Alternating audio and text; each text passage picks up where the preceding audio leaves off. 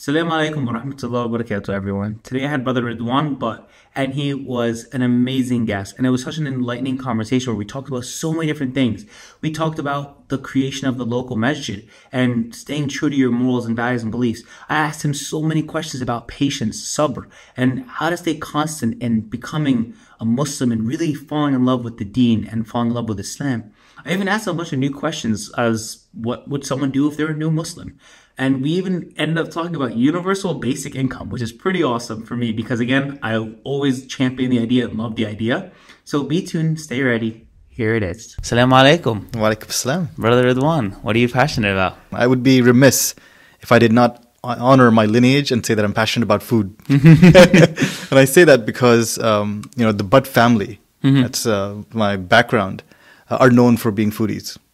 So I would start by saying, food is something that I'm most passionate about in the things that I'm willing to share with others. And that's everything from enjoying good food, sometimes even dabbling in cooking some things as well, and also living vicariously, watching other people enjoy food as well. No, I love that. What types of cuisine is like your favorite to cook, or what are some of your favorite types of cuisine that you like to eat yourself? Oh, that's a good question. That's a tough one. So eating, I'm careful about what I eat. I don't have an adventurous palate where I go out and try every single thing. Yeah. But in terms of preparing, I think there's a line. There's the pre-COVID and post-COVID palate that I have, right? Yeah. So pre-COVID, it was different things. I used to spend time creating fusion dishes with my Asian background and some other, backgrounds as well. Bring them together, French cream sauces and Asian spices. But then during COVID, it was about, okay, what can I do with the things that I have at home? Yeah. And I got into baking some exotic breads and also learning how to make steak the proper way, quote unquote. Yeah, like not super well done or super rare, just that sweet spot. Yeah, because our cultural way is the meat has to be fully dead. Right? Yeah. No pink, nothing has to be dead. And then I learned to enjoy good cuts of meat and preparing it so that you can still see some life in it. Yeah. And enjoy the taste of the meat. Alhamdulillah. Yeah, it's funny because I was just talking to my dad about that because he's like Ali, we like it a certain way, you guys like it your own way, right? But I remember growing up and thinking it's like it doesn't have to be like a rubber tire. It could be like a little less cooked, and even like the red, it's like just the hemoglobin leaving the meat. It's like not like it's actually blood. Right. And I was trying to explain that to him, and he was like, "Yeah, but this is just how I've always liked it, so this is how we'll eat it." And I'm like, "Yeah, that's cool." But it is enough. It's something different when like it's that like sweet in the middle speed. At least for me, like that middle part where it's like soft and tender, but also still has the flavor. It's like my favorite. Yeah, so. And there's a reason behind that because the context of the people who have come here from other places is that meat that is rare or medium rare is not usually safe to eat. And as a result of that, you make it safe by overcooking it and making sure that any pathogen or anything that's causing disease will be eliminated. Yeah. So that's just, again, people have become comfortable with that and are not used to transitioning to saying, okay, we have better quality meat these days and don't have to worry about some of those things that we did back in the day. But some people can't get over that hump. Yeah.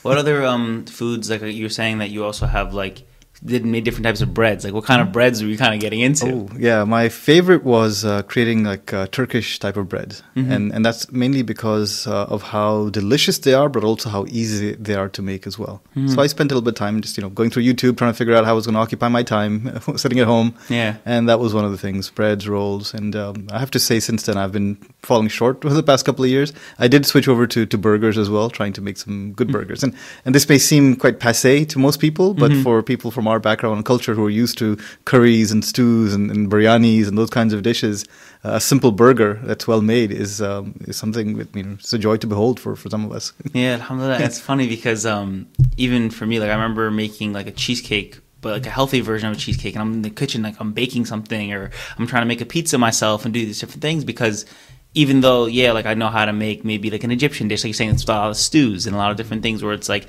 okra and you put it in with red sauce and then you put a little bit like a lamb meat or beef chunks in it. And it's obviously it's such a comfort food, but then it's also, what else could I also make or what could I also learn? Just not just my Egyptian culture, but other foods that I might also enjoy. Like who doesn't like a pizza, Right. But I have to call you out there. I mean, the healthy version of cheesecake is not cheesecake. So I don't know what you're talking about. You'd be surprised. Like it was, because again, for me, like I don't have the biggest sweet tooth, but I know when something is like creamy or not. But like the only thing that makes it healthier is like using like light cream cheese instead of like the heavy cream cheese, right? But then also using, I think, the cottage cheese in it as well, which kind of gives it a little more protein, a little more like the same creamy consistency.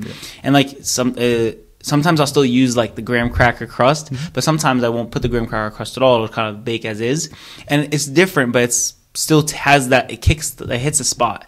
You know, if you are craving it. But original cheesecake, like all full fat, everything, nothing beats that. No more power to you, but just don't call it cheesecake. Especially to a foodie, right? But no, that's awesome. And what other things have you kind of felt passionate about other than food? And does food kind of bring into like your other passions, or is it kind of like that core piece? Food is a core value, like I said. It's part of my blood. Then other than that, it's the passions that I've developed over time. And one of the biggest ones, and it ties into other things that I'm interested in, is just being part of a community and helping establish that and building a community out. I think that's been a journey for me personally, as well as in terms of the results and what we're seeing. And, so that's been another area that I'm very passionate about. That's awesome. And in the spirit of Ramadan, and talking about food, obviously, what are some things that you do for like, obviously like suhoor versus like dinner, and like how do you manage or balance like having a healthy diet in Ramadan? Because like the hardest thing in Ramadan is we think, oh, we're gonna lose weight or we're gonna this, but then in the evening time everyone's making desserts or this. It's like a celebratory thing to have Ramadan, so people will tend not to eat the best sometimes. So do you do anything different in Ramadan than usual, or how do you kind of manage that? I think you need to go back to the beginning of this talk. You're talking to a foodie here, right? So healthy choices. No, I'm just kidding.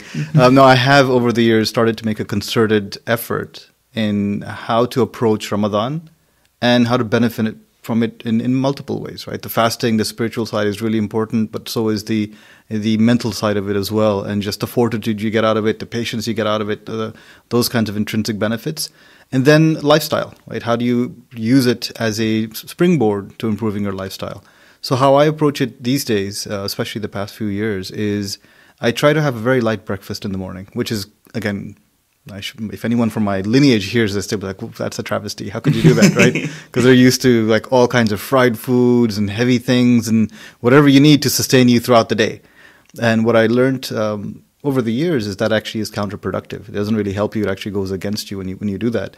And so I've tried to keep things as light as possible in the morning, and then use whatever mental strength I've been given with to remind myself that the hunger that I'm feeling, the thirst that I'm feeling, is not going to harm me. And to remind myself that I'll get through it and I'll be better for it as well.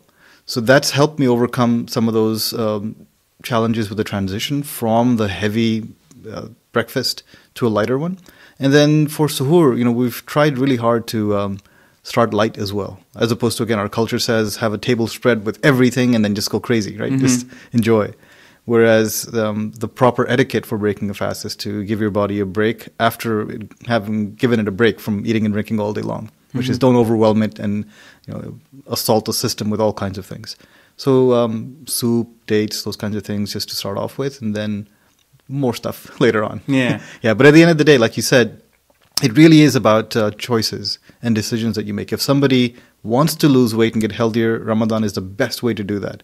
If you don't want to, what you'll realize, and we've been checking, I check my weight regularly throughout the month, it doesn't change much. Right? You end up getting the calorie intake that you had outside the month if you don't care for those lifestyle changes. But if you want to make the changes, then yes, you can see that needle moving day by day by day, and you will see the results that you're seeking if you use it that way. Yeah, I've kind of noticed that as well for me, because obviously, like I said, I check my weight on the scale at least once a day. Sometimes I'll just see it and let me see where I'm at right now. Right. Especially if after I work out, I'm like, okay, this is how much I sweat, like this is how much water I need to replenish as well. It's something I learned like by playing soccer in college and stuff. Is like they always said that after a session, like weigh yourself before and after, see how much water weight you're losing, because you obviously didn't eat anything or go to the bathroom or anything. So what water weight did you lose in the sweat? So then make sure you replenish that back so that your body can kind of be at its peak and not get cramps and stuff. So I kind of do that naturally, but then I look at myself, like say if I'm starting the day at say 175 or 178, then I notice I'm at 172 after all this workout, sweating for 4 mile run, lifting, gym, all these things. I'm like, wow, like that means 6 pounds of like either water weight or stuff was out of just sweat your body. But then does that mean I can now go eat 6 pounds of food? It's like, it's, you know what I mean? That's not how it works. Not so that simple. So it's, you have to like understand like what your body is, and there's something called like intuitive eating, where it's like you're not like counting calories, but you're just kind of trusting yourself as, okay, this is good to eat. I'm full. Like, you know, 2 pieces of chicken breast and a little bit of salad and a little bit of rice. I'm full. Oh, I can't eat anymore. But then that's it. And then you don't really get hungry because you ate satiating foods rather than a bunch of little snacks. Like you're saying in our culture, it's like sambusik, like samosas and the fried foods, and it's like you can eat like 20 of those and kind of like, what's next? Yep. Right, so I get that. That's so true, and part of it is how spirituality and our faith, as you know, is not just about the spirituality. So it's a way of life, and if we incorporate that, and I've been trying to, and it's hard. It's very hard to do it, especially when you're transitioning from that enjoy life and enjoy all these things to be more disciplined and careful about what you do. You look at the intersection, and where the guidance for us is eat until your stomach is 1/3 full, right, with solid food, and drink until your stomach is 1/3 full. So 1/3 for food, 1/3 for liquid, and the rest of it, let your stomach just have that space for itself to process the other 2/3, right? And it's hard to do because it requires resistance, it requires patience, but ultimately that is the benefit. And if we do that, then our systems function as a well-oiled machine and keep taking care of us throughout the day. Otherwise, we overwhelm them and assault our systems, and that makes it more complicated. So it's really about mixing the philosophical side of things, the spiritual side of things, and the physical, and bringing that all together and improving ourselves day by day. Yeah, alhamdulillah. And it's cool because even for me, like I obviously have read the like hadith and stuff, like that's what the Prophet Muhammad used to do, and I've tried. I'm like, what? Like then I'm sitting there like, okay, let me at least drink a lot of water first, so that when I eat, then I won't be as full or won't need to eat as much. And it's so weird because then I'm like, oh, but I'm still so hungry. Like I want to eat more, and it's like, but again, it's like that temptation versus desire versus like, again, like that spiritual balance of focus on yourself not overindulging or over consuming, because again, we can all sit there and be gluttonous and eat and eat and eat because we have this accessibility, but you have to maintain that consciousness of, but your body needs to, like you said, in a well-oiled machine, right? So you can't function at the highest level of your body or feel the healthiest or even feel like strong or energized if you eat this big meal. Because what happens after I eat a big meal? I don't want to do anything. I want to sit down, open something, watch something, hang out with my brother or sister, family, just sit and talk and do nothing. But when you kind of don't eat too much and stuff, you kind of feel like, oh, I can sit down and get some work done. And you're not really like, you're not hungry, but you're not really feeling this feeling of like lethargicness from the food, right? Because like the itis, right? They say like you're the food baby. When like, oh, after the Thanksgiving meal, right? When people have it, they're sitting back, they can't do anything, right? Food comas. Yeah.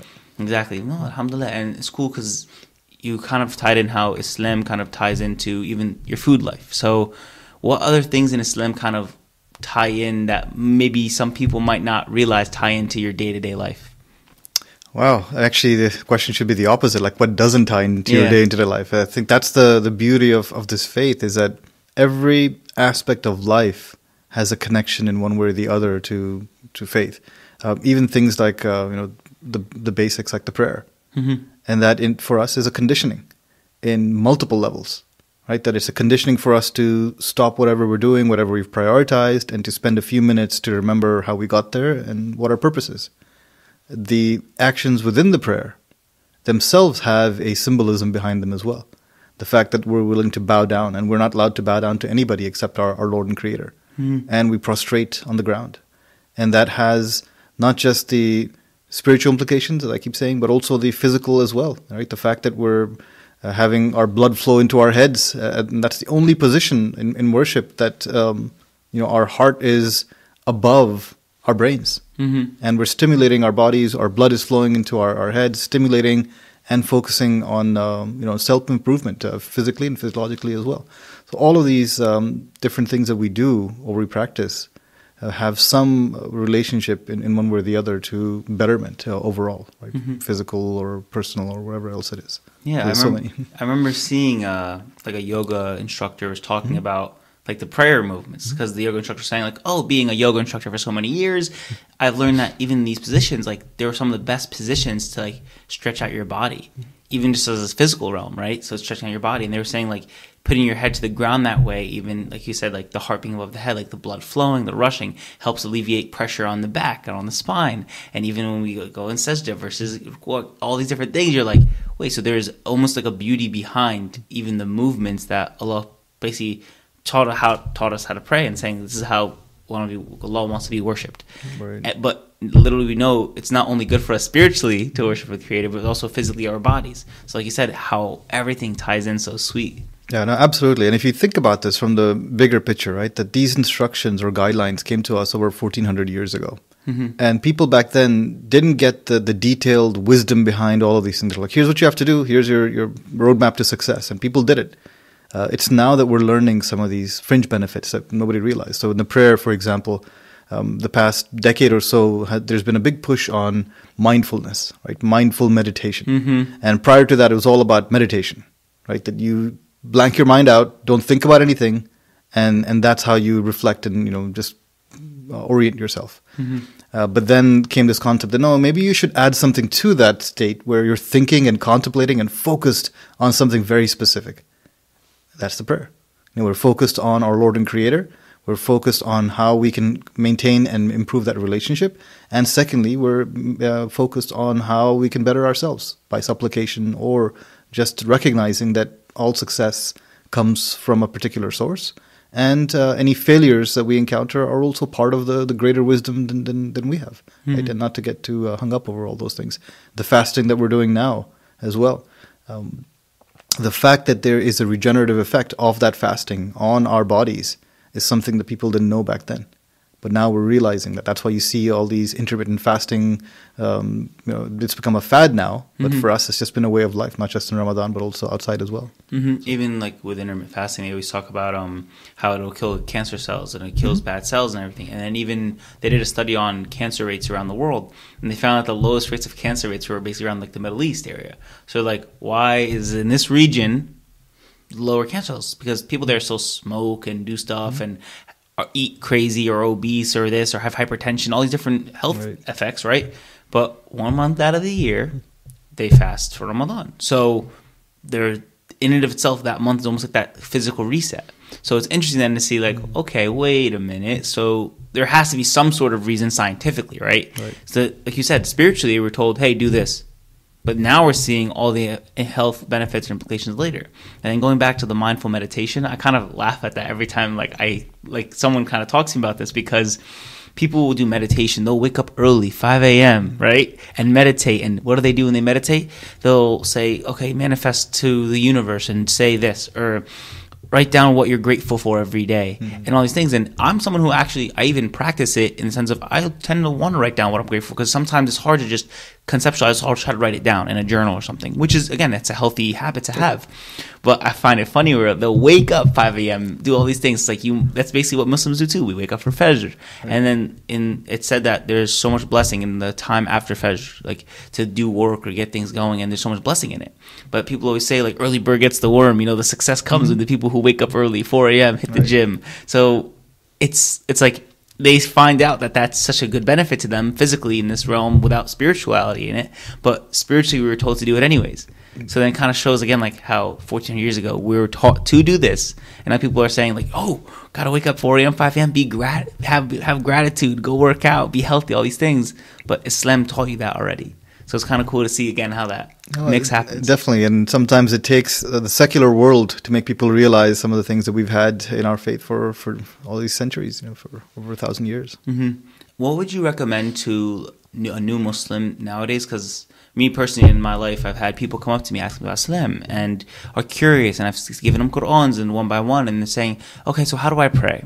Okay, so what's the premise of the prayer? How do I do it properly? And obviously when you read it, you give them the translation and the transliteration, and then saying, okay, you can say it in English, just understand what you're saying first, then kind of learn how to say it in Arabic. And one by one, like what's the step, I guess you would say, from someone who's brand new to Islam, who wants to learn more and get into like learning about the prayer? Okay.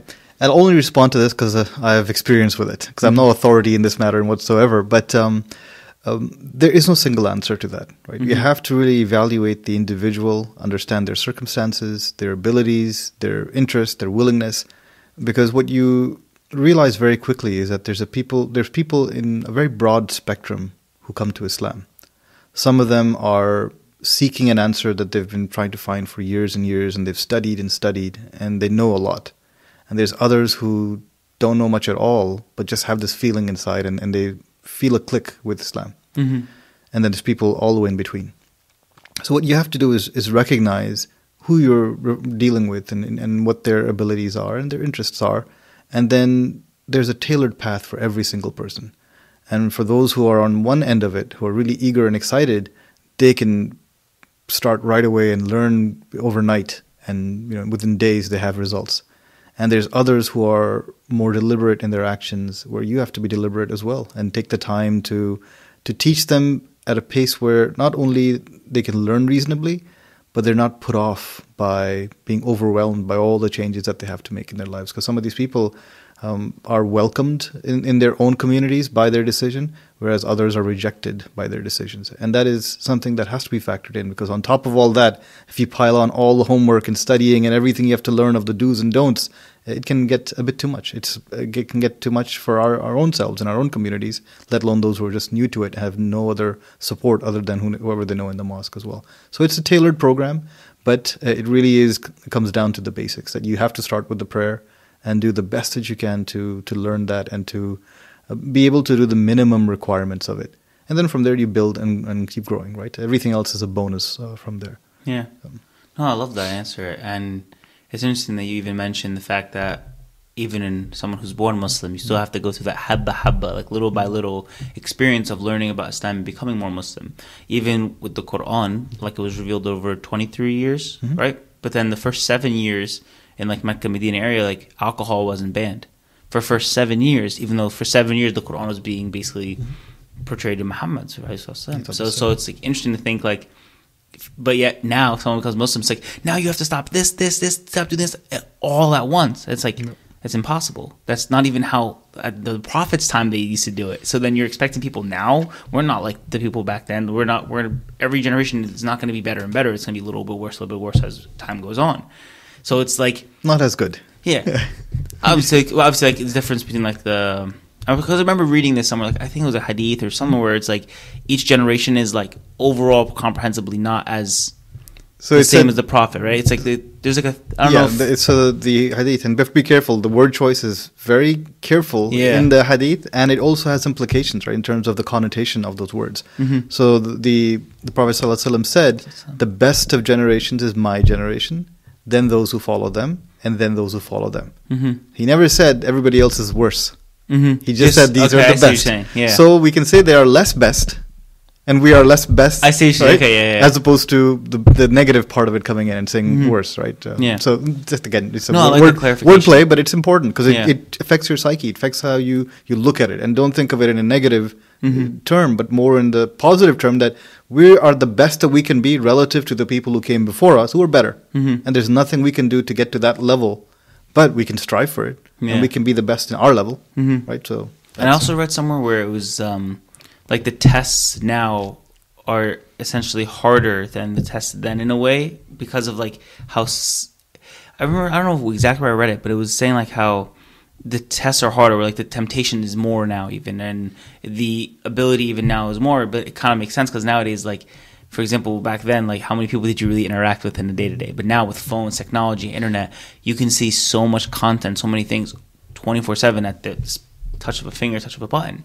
So then it kind of shows like our tests and trials almost become more demanding in certain regards as well. So it's like if the test's harder, then the reward is more almost. So like the reward's more for the test you go through. So I remember reading something like that where it's like as the generations go, similar like So that's more so there's a personal side to that, and then there's the communal side to that, right? So on the communal side, yes, trials and tribulations will increase, and we're seeing that in our times as well, right? With wars and all the problems that we're seeing in the world, whether it's political, social, economic, food, all of that is a huge challenge. So those things were predicted and prophesied that they will happen. And then on a personal level as well, that we have to recognize that this life is all about tests and trials, and we all have to go through them. And the people who are more beloved to God will experience more challenging trials. It's just like anything that you go through in life. To get to the next level, you have to go through some rite of passage. If you're playing video games, you have to level up to get to where you want to be. Yeah. And that's just part of leveling up. When you get there, you know that what you're going to face, the boss at that level is going to be harder than what you dealt with before. So it's the same thing with faith as well, is that as you level up, you have to face bigger and bigger challenges. And those might not be physical challenges. They might be mental challenges. It might be anxieties. It might be different types of things, or challenges around you that affect you rather than being on you specifically. And you just have to be ready. And that's the part of this conditioning that we do, whether it's the prayers, the fasting, the spiritual side of things, is there to arm us so that we have the skills and the perks we need to be able to go and take care of those battles. Yeah, I love that. And thank you again for the clarification as well, because I know like it's when I guess like you're obviously when you're more experienced, you've heard it a couple more times, it's easier. For me, I've read it. Okay, I read it once, twice, but sometimes you have to read it a third, fourth, fifth time to really even comprehend it. Because sometimes even when you get advice, you'll hear it 100 times, but then someone will say it a certain way the 101st time, and it'll click. Right. So again, like knowledge, and well, that's kind of how it's pushed and spread. Absolutely. It's like when the conversation keeps happening. So thank you for. No worries. Yeah, it's never ending. This journey is never ending. You learn from wherever you can, right? You take that opportunity. Of course. Sure. And going back to again like the prayer and like kind of going into being a new Muslim, and another like new Muslim had kind of asked me and had to ask this question, and said, so I became Muslim, but it's not. I've noticed like I kind of gave him this advice a little bit, but I kind of want you to elaborate that it's not just. Okay, I'm becoming Muslim now, done. But it's like a whole new way of life than what you were accustomed to. And especially if you're the first one in your family to convert and you revert back to Islam, so then you're, okay, now I'm the only Muslim in my family that some people want me to go home and celebrate Easter with them, but I don't feel comfortable celebrating Easter anymore, or Christmas, or this. But how do I just make dua for them? Do I pray for them? What if one of my family members have already passed? Then what? So then it's this concept of, am I healing generational trauma or this? Or so what's your kind of like seeing? Yeah, I mean, that's a tough one. And again, it really is different individual to individual, right? There's some people who are like a fish to water and jump in and feel really comfortable in their new skin, and others who have to go through a lot to reconcile what they've done. That's why when I talk to people who have recently accepted or to come to the mosque and say that they want to accept, the first thing that I ask them is, what do you understand about the faith? And the second thing I ask is, what do you understand about what you're leaving behind?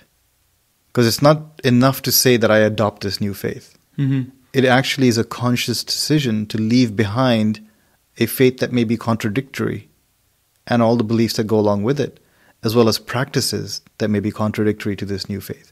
So do you understand the implications? And some people do and others don't.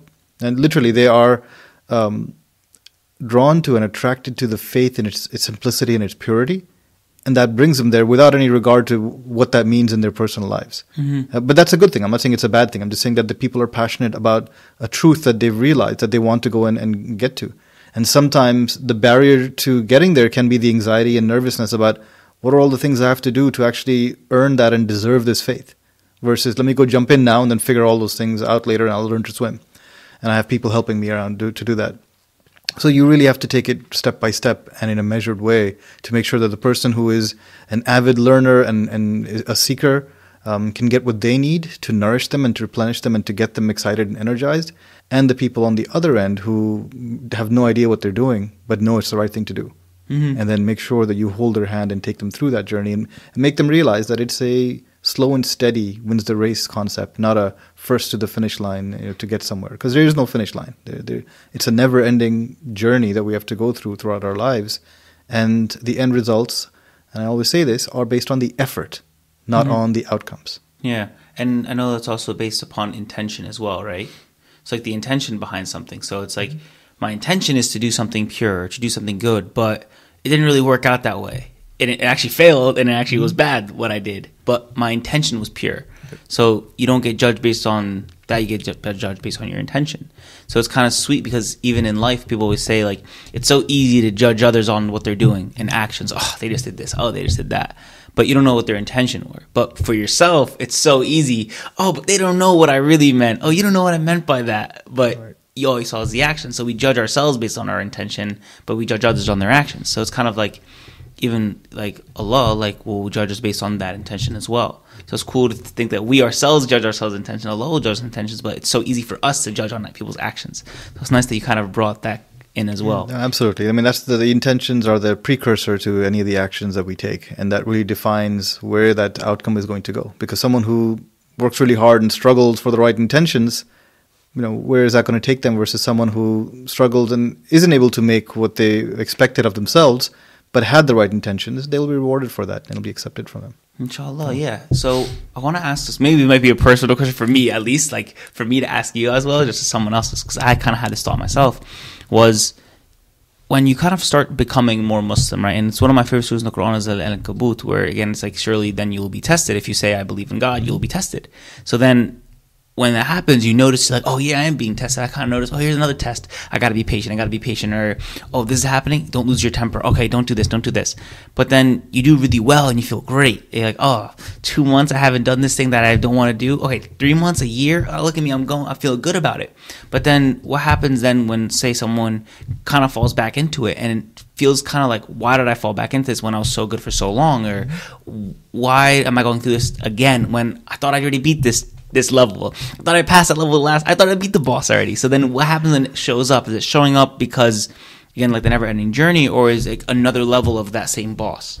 Yeah, that's a good question. And a good thing you brought the video game analogy out, because I think that is a good way to sum it up, right? That sometimes you have to fall back, right? You realize that the skills that you worked so hard to develop, either you've been slacking or something stopped you from your ability to be able to execute.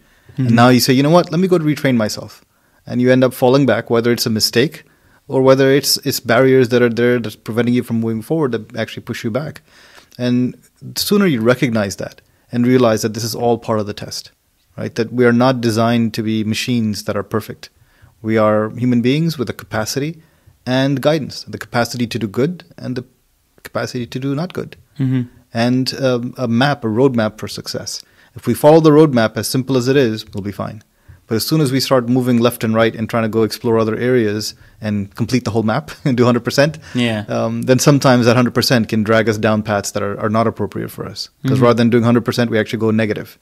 And so when that happens, the reminder for us is to just find your way back, get on the path. Even if you're a mile back, doesn't matter. Just go through it. And if you do that, it'll be okay. Right? All those side transgressions can be overlooked and ignored as long as we come back and make up for it and move on. Right? And that's the beauty of our faith. And this is something that makes Islam very unique compared to other faiths, that our salvation, our end result of being successful is based on our intentions as well as our actions from the time that we reach adulthood until we die, with the balancing factor of forgiveness, right? And the fact that we can go back to God and ask for some sort of leniency for the transgressions that we've done. We may not deserve it, but we can ask. And if we're sincere in that asking, it'll be forgiven. So it's not just about plus and minus. There's things that will be completely erased from our record because of our efforts and our sincerity in that. So the combination of these things is what leads to our salvation. And that is, for me personally, and I hope for humanity, what gives us hope, right? Because this world is in a state where hope is something very hard to find these days. And when you look at it from this perspective, you say, regardless of what I'm going through right now, regardless of what's happening in the world, whether it's political, whether it's wars, whether it's environment, whatever a cause is that someone is passionate about, whatever it is, there's a wisdom behind it. And as soon as I find my track and I stick to it, even if there's setbacks, I know I'll be successful if I keep going and plugging. So I think that's the way I look at it, at least.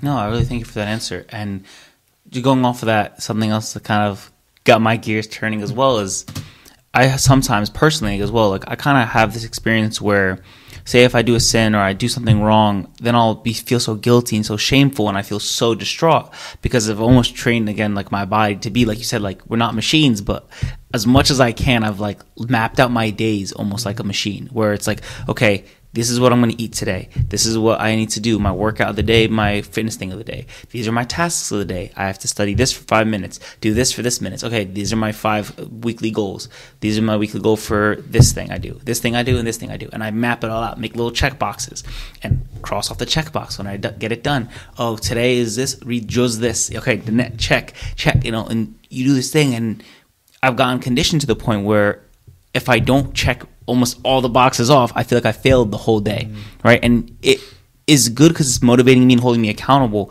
but also then it gets me a little distraught where I'm like, oh, if I don't do this, then I'll fail the day. I won't get my experience points today. Right. But then Islamically though, like that's like physical realm world stuff, dunya stuff, right?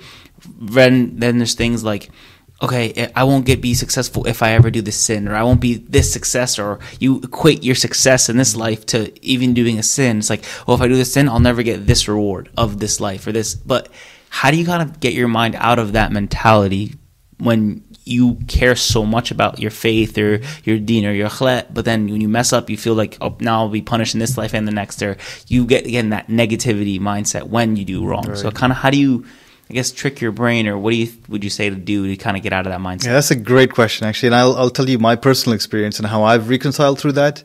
And it's been over a years-long process of understanding how the system works. And this applies to anything in life. This is like a life lesson, right? That once you understand how a system works, you know how to beat it and you know how to hack it, right? There's ways to do that.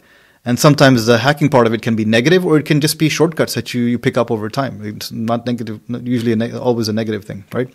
So the foundational principle in Islam goes back to that fact that we're not machines. Right? We have been designed in a particular way for a reason. It's not that we're designed to fail. It's not that we're designed with a fault. But it's just that we are human beings. We're separate from other creation who are programmed to do one thing and one thing only, which is whatever they do in their lives, right? Other creatures and so on and so forth.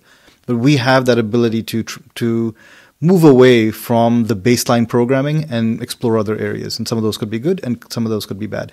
If we understand that, then we have to accept the fact that every human being is different. We all have different capacities. We all have different tendencies. We all have different likes and dislikes or whatever else. And as a result of that, we have a custom journey through these maps, right, through this life. And we also recognize that we'll never be perfect. There's no way that any human being can be perfect. And the best of us was the Prophet ﷺ. He could be the epitome of that, right? So our goal is to strive to follow his example to the best of our abilities. And that includes recognizing that we make mistakes. And if we make mistakes, we follow the program. We look at the system and says, okay, here's what the program says. Number one, avoid mistakes. Number two, you will not going to be able to avoid mistakes. So number three, make up for them. And there's tons of ways to make up for mistakes. So if we keep a positive mindset, we know that every time something happens, we have to do something to compensate for whatever we've done. This is why the Prophet ﷺ taught the best of generations, the people who were the best after him, that whenever you sin, whenever a person sins, and they immediately go and do wudu and they pray 2 rakahs, 2 units of prayer, sincerely, and ask for forgiveness, they'll be forgiven. So it's not an encouragement to go and sin and then go pray 2. That's not how you hack the system, right? The hack is knowing that when that time comes, I know that if I slip and fall, I have a way to make up for it. And I'm going to be ready when that time comes. So that is the hack. And the rest is just learning to have that positive mindset that anything that happens was meant to happen. And this is where we've learned in numerous accounts from the Prophet ﷺ, where he said to the effect of that, if something happens and it's done, we should never ever say that, oh, if I had done such and such, I would not have done. Right? That's a very well-known statement, right? Because of 2 things. One, that if opens the door for the devil. Right? And what does that mean? It makes us second guess. It makes us doubt. It makes us go into this vicious cycle, and it doesn't help us move forward, right?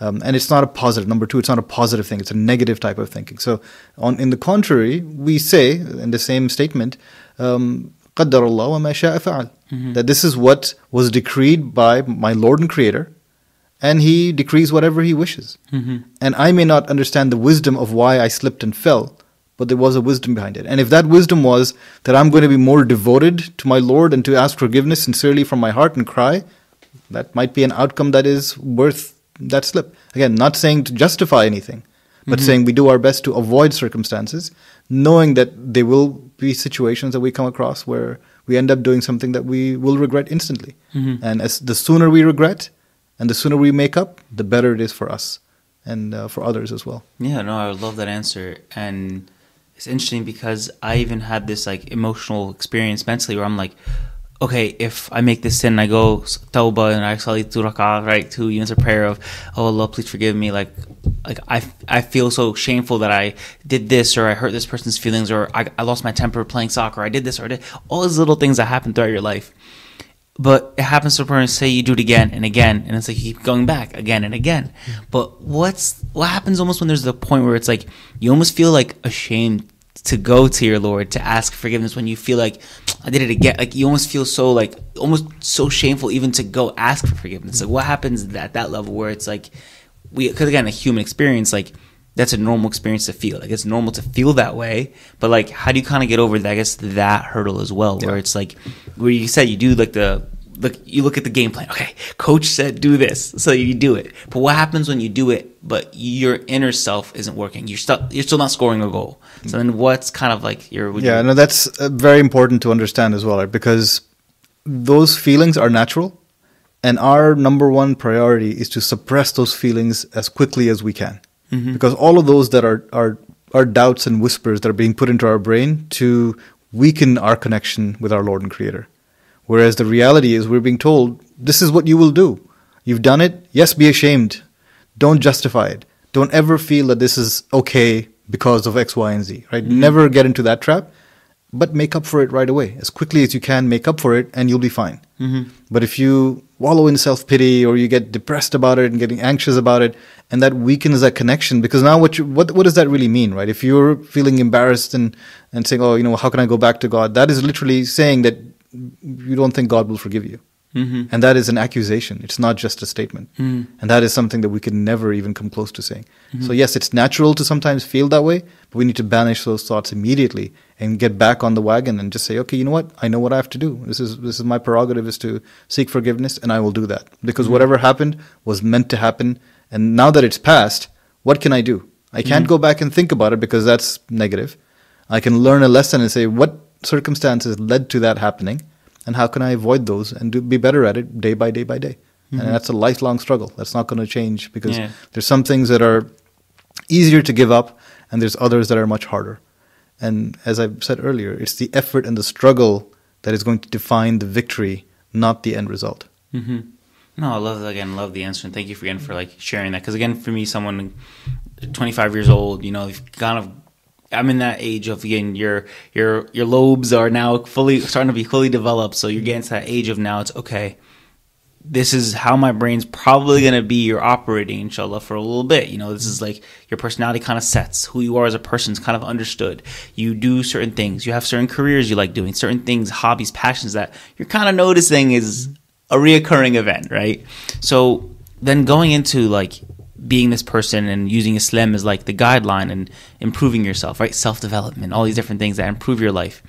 What is something that within Islam you think is a common misconception that maybe people don't really understand or don't really know that is part of Islam as well? Wow, that's a tough one. Where do you begin, right? There's so many things, but I think the basics are the most important. Is what people don't realize is what we define as God or our Creator.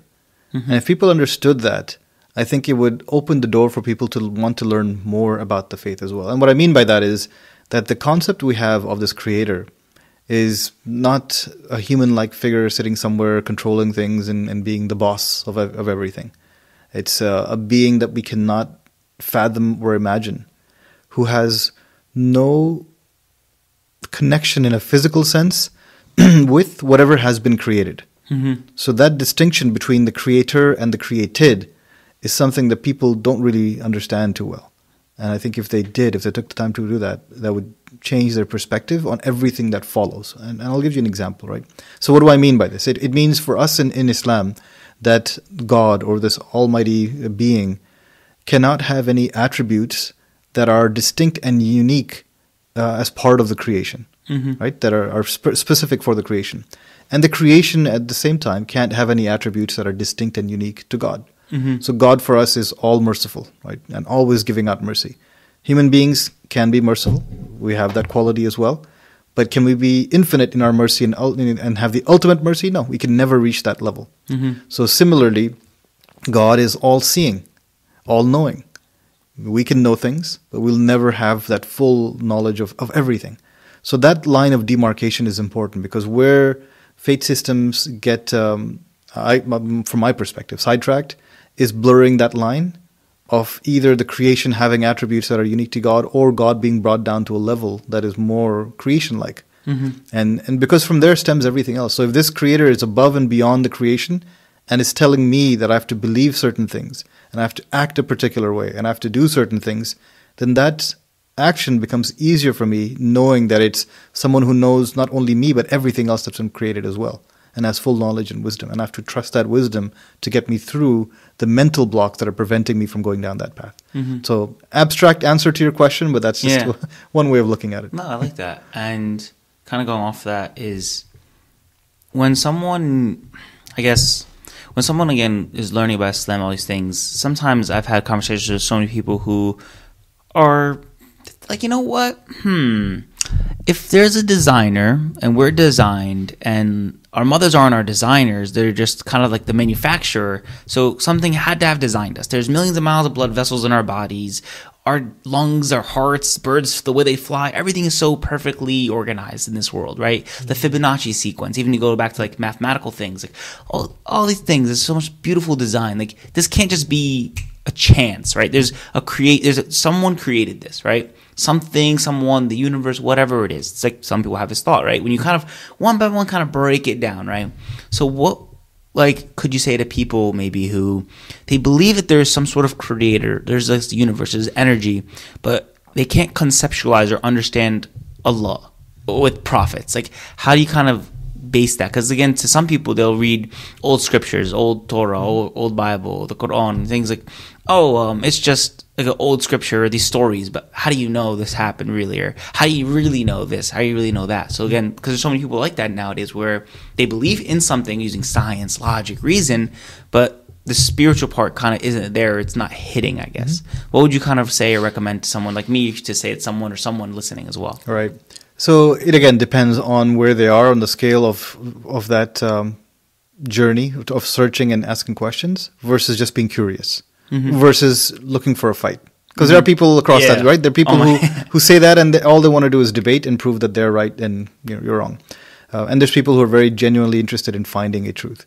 So the people who are on that side of the equation, what I tell them to do is, and I actually flip things around, but to start off with, I would say that it's unfathomable to think that everything that we see around us on this earth just came into existence out of nothing, just through science and through some miracle of this Big Bang or whatever else led to all the different paths that things had to be perfectly aligned on for us to be here talking today and the world to be where it is. It's very unlikely.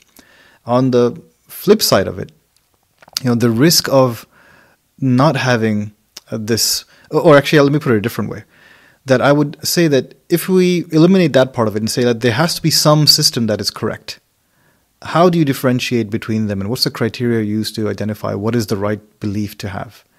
And my challenge, and this is not my challenge, this is the Islamic challenge, what God is saying is that in the Quran, for example, that everything around you is for you to ponder and think about and reflect and see if it helps you make that connection with this higher being. And so I would say put all the different faiths in front of you. Spend an hour, 2 hours, whatever it takes to evaluate each one in depth in terms of beliefs, in terms of actions, in terms of whatever else you want to look at. And come to a conclusion in terms of what is the one that resonates the most in terms of both its life as well as what's to come afterwards. And work backwards. So basically work backwards, right? Do that evaluation and then use it to bridge the gap in that chasm, right? Which is, why do I have to connect between knowing that there's some being out there and a particular faith system? Why can't it just be an agnostic belief that, I respect that there's someone who created all this, but I don't know who they are. I don't care, right? And then the question becomes, what's the risk of not making that jump, right? And the risk is, if you look at any of the major systems in their pure form, there are penalties and consequences to making the wrong choice. And in Islam, that is very, very clear. Our system has not changed over the years. It is the way it was, that we believe that there is one creator, and that one creator has given us a path to success in our lives. And if we follow that path, we'll be fine. If we choose an alternate path, we're not going to be fine. What that means varies, again, person to person. Are we willing to take that chance when the path that we've been prescribed is very simple and easy. It's not complicated. So I really would turn the tables there, rather than trying to justify something and to make them follow based on my evidences. I would say make that evaluation on your own. There's a lot of information about different faiths already. Pick the one you think is the one that will get you to success, and then ask yourself why you're not there. No, I love the answer, and it's interesting because I remember even having a conversation where someone had told me again, I was judging Islam so harshly because I wanted to know why am I right? Why are they wrong? Why are they right? Why am I wrong? And all these different questions.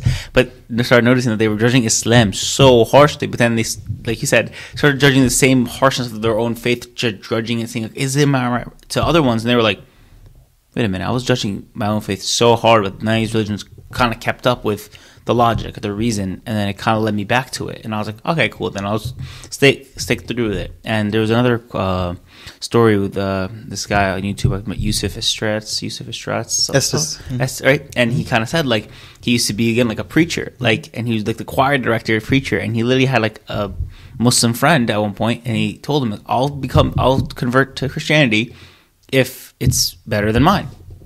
And he was like, okay. And he started like researching Islam. And this is someone who, again, preacher, choir director, and then became Muslim because he was like, he was right. Like, there wasn't anything better to it. It made the most sense. It had logic, reason, science behind it. And I think for me, like, something I guess, like, you're not selling Islam, but like sometimes I'll like talk to people about Islam. They're asking questions about it.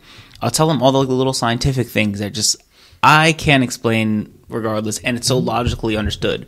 Or even in like the surah, like the bee, where it literally talks about like the female bee being like the worker, but then later now, like science finds out how many years later that the worker bee is the female bee. Right. And why is it so linguistically perfect? Or when it talks about things like mountains are like mountains like pegs, or even saying things like the embryonic system, like from like the sperm to the zygote and the processes of it and what it looks like, the evolution of it. But it's like, this is a illiterate man in the desert 1,500 years ago. How is that even possible? And the Quran has been unchanged, untouched for all those years.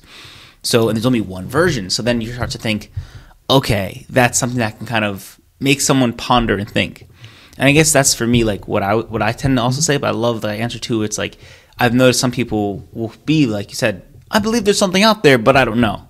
Right. So then I love like how I appreciate that. And there's other people as well on the other end of that who are just disenfranchised. They want a system, they want to follow something, but wherever they are, they're not finding that fulfillment in it. And the reason for that is very simple, right? Like you said, our system has stayed the same, right? We evolve according to the times, but our core values do not change, and we don't have the right to change them. Whereas other faiths, not only have they evolved, they've changed as a result of circumstances, societies, or leaders, or whoever else. And that has left people wondering, do they really belong there anymore? Because they can't seem to reconcile between what they're reading in their scriptures and what they're seeing in their houses of worship. And that makes them go on a journey to find something. And sometimes it's not any of the scientific evidences and all those things.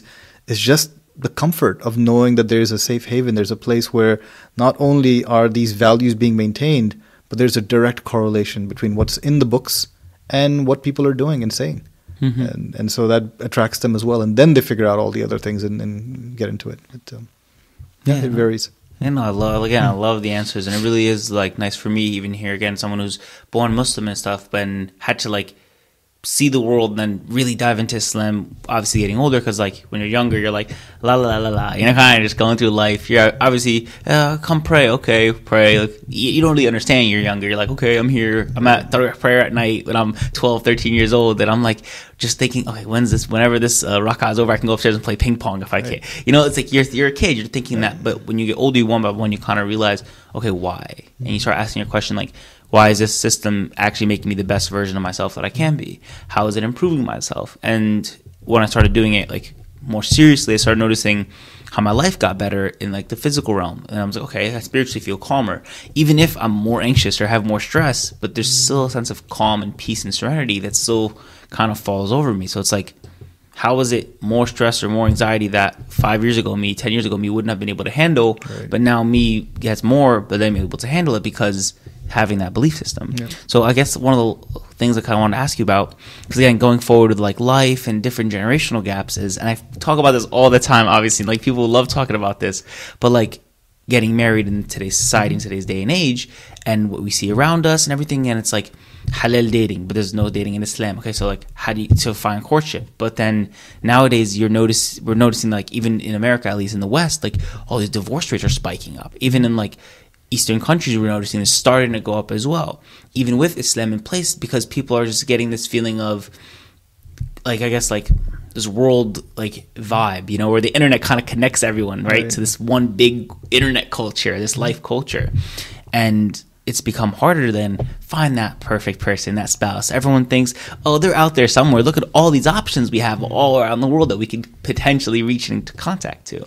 So what would you kind of recommend to someone, I guess, my age or people around me, where it's like you kind of see the difference as someone who's like, okay, hold up, there is a difference here. Because some people, like, they'll be like, oh, no, do what we did. But it's like, we can't. As in, you know, when you're 25, you're trying to tell, like, obviously older parents or people like, hey, it's a little different field than you kind of were playing in. So what would you kind of say or talk about in this situation? That's a really tough question to answer, especially in this day and age. Like you said, it's shifted a lot since even my generation, right? Not too long ago, a couple of decades ago, it's shifted a lot.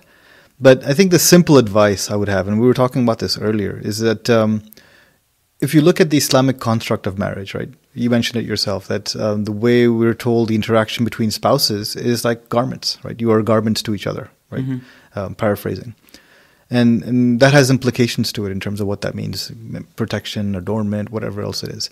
So if we use that as the analogy and think about this big life decision we're about to make, we can either go along with the trends and fashions of the day, because ultimately that's what happens, right? We look at the people around us, and that's how we base our life decision in terms of what we wear, what we're going to watch, what we listen to, what we're doing, how we walk, everything, right? What we choose. Everything is about what people around us are doing. And what our faith teaches us is don't do that. Don't make the people around you the sole basis for your decision. If what they're doing lines up with God's expectations of you and His guidance, great, follow it. But if it doesn't, and especially if it's going in the opposite direction, then think very carefully about what you're doing. So when it comes to a choice of a life partner, really that's my advice, is that if you're going to think of it from the concept of fashion trends, you'll find a partner like the people around you are finding partners. And they may not all be Muslims, and they may not all be practicing Muslims or people of faith for that matter, right? And if you do that, what will that ultimately get you? Some self-gratification for a time. And once that fad and fashion passes, then you'll be left just like everybody else wondering, okay, what do I do now? As opposed to what our faith and a lot of our cultures teach us is think of the long game. Right? What is the ultimate purpose of having a partner in your life? Is it just to look good for a while, or is it to have someone who's going to walk along with you on a path that's going to take you to ultimate success, far away? And if you think of it from that perspective, then some of the superficial characteristics tend to lose value. I don't say they go away, but they lose value. And the longer term values are the ones that shine out. And if that perspective is used, more often than not, the correct decision will be made, or a better decision will be made. Because you can think of it from the perspective that there's no wrong decision. Getting married and having a family is a good thing to do.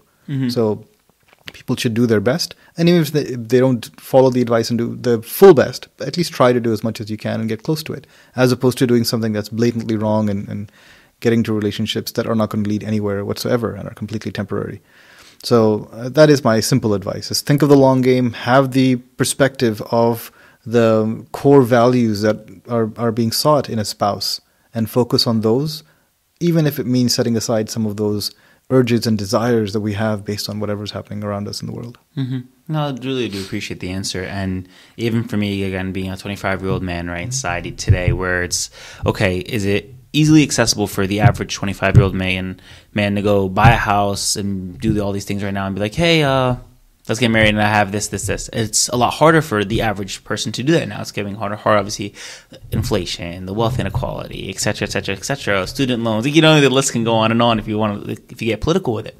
But then Islamically, it's like, okay, don't worry too much about the wealth of the money, marry for this. But then you see culture like this, where you're saying like the fads in society, where it's like, oh, I want this kind of car, I want this. But then it's hard to find like this happy medium where you, as I say, you want to give her the best matter, the best this, the best that, because you as a man, you want to be able to offer that and give that, but very hard to find that person to give that. It's like this like stringing theory of like all these things together where it's like it all has to like align and click. So how does one kind of, I guess, stay constant in patience and constant in like dua and constant in like doing the right things to get to that end goal without kind of like selling themselves short, but also not like selling out like their spirituality, their morals or values? Yeah, it's hard these days to do that because you do get caught up in the rat race and the grind, right? But the perspective and the mindset that goes into it is really about saying, you know, what am I really after? What am I looking to get out of this life? If it is to be on par with others and looking at those who've quote unquote gotten to success, then we'll be stuck in that race forever. But if we slow down and have that patience to think and say, you know what, instead of that mindset, I'm going to be content with whatever I have. May not be much compared to those who have a lot more, but it definitely is a lot more than those who have a lot less. So I'll work hard. I'll keep that positive mentality in trying to improve my condition and the condition of the people around me. But I'm also going to be content, which also means that finding a partner who's not caught up in these kinds of things as well, which is, again, hard to do these days, but there are people out there who have similar values. They may not check all the boxes that we have listed on our requirements, but they're there. And if we think in those terms, then that contentment will translate into relationships that are longer lasting and more solid in their foundation, rather than the superficial ones that are based on these criteria that have been added, you know, and the baggage that we have to live with, that you have to have such and such value or wealth to be able to get to that level. Whereas what does our faith teach us? On one end, it teaches us that you have to have a minimum amount of income or wealth to be able to sustain a marriage. Otherwise, don't get married. Because there's no point both of you suffering by the head of household not being able to provide. But if you cross that threshold, then get married. And it doesn't say get married to someone who's X, Y, and Z or this and that. Get married. So there are people who may be able to accept the reality of living in a particular standard, even though their desire may be to be somewhere else. But knowing that, you know, there's a future potential and it's a path that both will work towards together.